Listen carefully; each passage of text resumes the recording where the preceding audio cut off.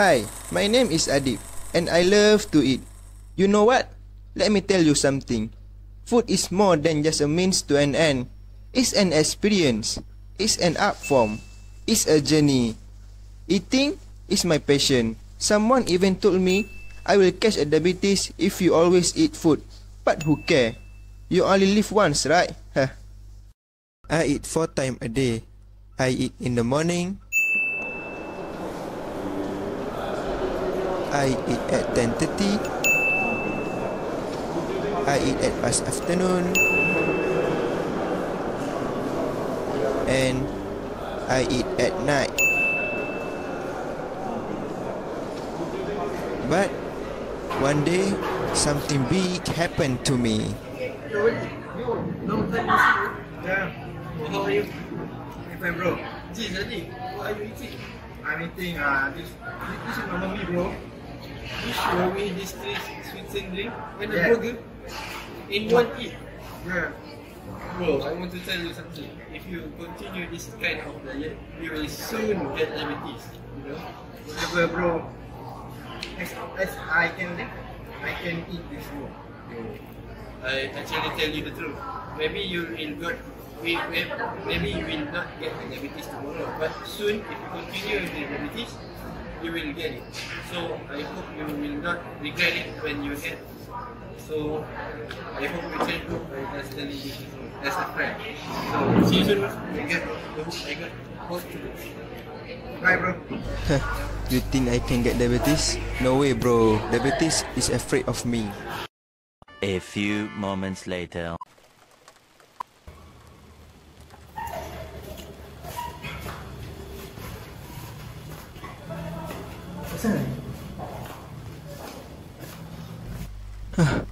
What happened to me?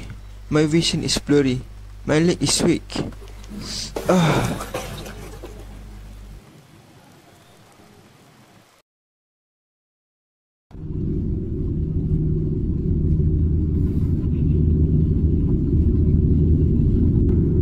Where am I? Why I am here?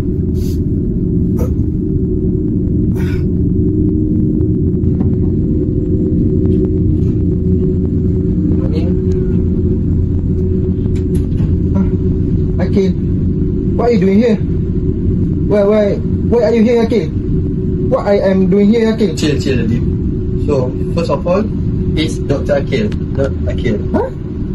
So, we found you're a fan, so your members bring you to us. And we have done some checks to you. And we diagnosed the illness that you're having, diagnosed as diabetes. Diabetes? Yes.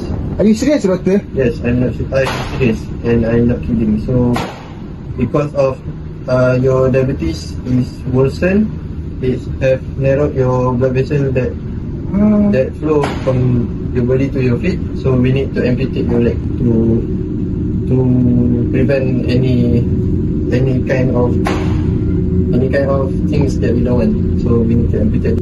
Wait, doctor. I am 100%, doctor. Doctor, no, I am 100%, doctor. No.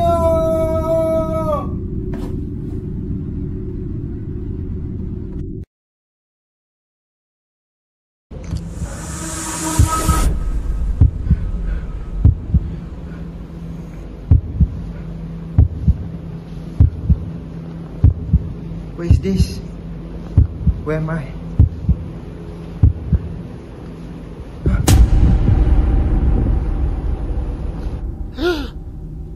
Who are you? Please don't disturb me. Go away. Photosynthesis. What the hell?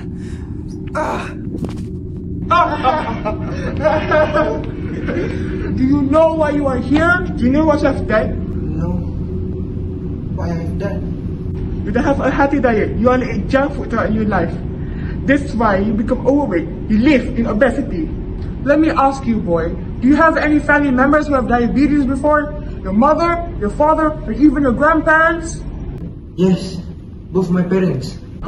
See? Why have you been so careless? You should have been aware of what you put in your mouth. Now, your pancreas cannot create enough insulin. You have diabetes. It's just some of the causes. Do you know its symptoms? No. You get thirsty a lot, you urinate a lot, your vision became blurry, and your wounds became slow to heal. Other than that, you might also feel some tingling or numbness in your hands and feet. Now, you face the consequences. You need to be punished. No! I'm sorry. I'm sorry. Please forgive me. I will repent. I will change my life. I will change to a healthy lifestyle. Please. Wait. Where am I? I'm at hospital? My leg. Huh? Please give back my leg. Please cure my diabetes. Please.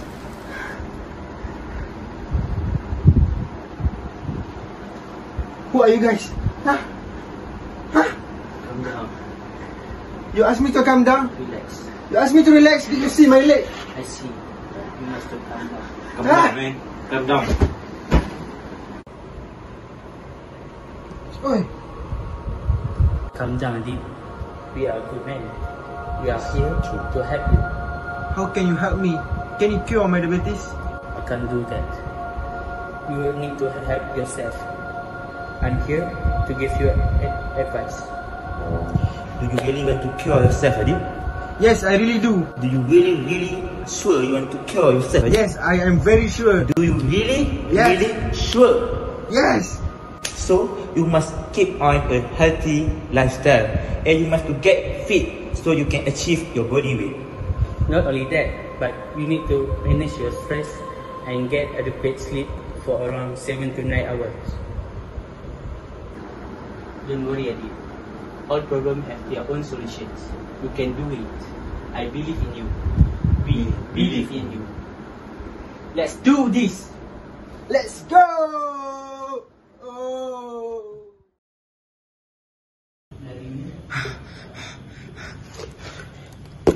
Where am I?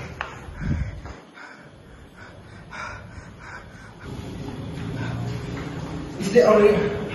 Is all that is real? I have back my leg. Oh. Yes, Adib. Yeah, brother. What are you doing here? I don't know. You good, bro? Yes. What is your thing?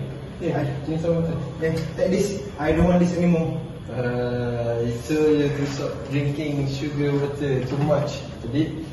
Now you got some pretty serious. Yes. Now I am regret. Good one. See you again, bro. Drink more than water, Adib.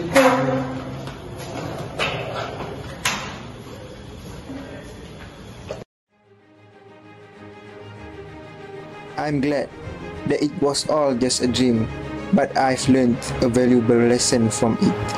Perhaps it was a warning from God to encourage me to become a better person in the future. I took the works of the angels and devils to heart and have made positive changes in my life, such as starting to exercise. Lastly, I plead with all of you not to follow in my footsteps. Instead, strive to become the best version of yourself. Say no to diabetes.